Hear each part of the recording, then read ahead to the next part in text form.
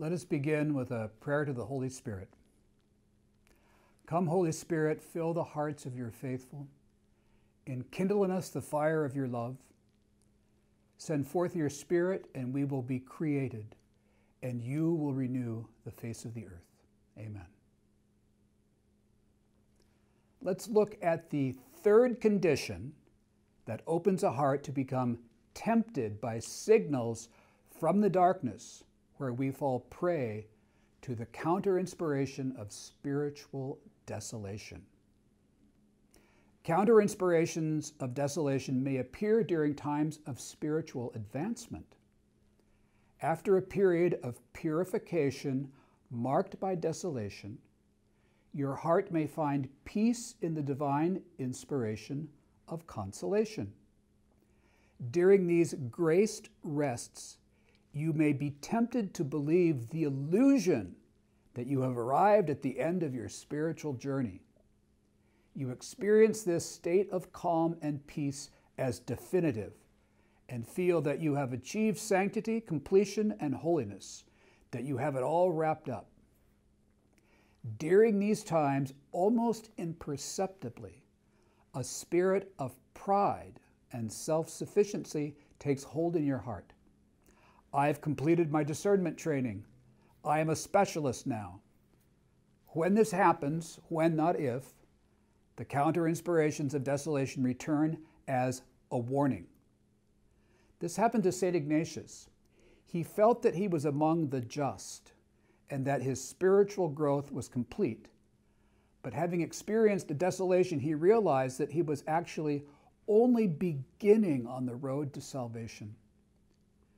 God allows this new form of desolation as a warning to remind you that although you have grown in authenticity and holiness, you are still susceptible to the narcissism and destructive pride that will halt all of your progress towards true happiness and a heart true to itself. Be watchful for the next signs of this kind of narcissism and pride. They usually manifest when you feel so satisfied you start to fall away from your spiritual disciplines, practices of your faith. You might say to yourself, I am healed, or I don't need these practices anymore, or at least I don't need them as much as I used to. We all deceive ourselves and are deceived into believing such things. 2 essential lessons. Cultivate humility during the consoling times of divine inspiration. Use your periods of consolation as a preparation for the times of desolation. Be aware and awake, always anticipating the return of the desolation. Plan ahead for when desolation makes its return. And during your time of consolation, remember how helpless you felt during your time of desolation. This serves as a reminder that God is the only one who stabilizes your heart with the divine inspiration of consolation. Reflection question. Pray to the divine inspirer to have your memory energized. Remember a time when you thought you had completed your exercise and just then fell prey to pride. What was the context?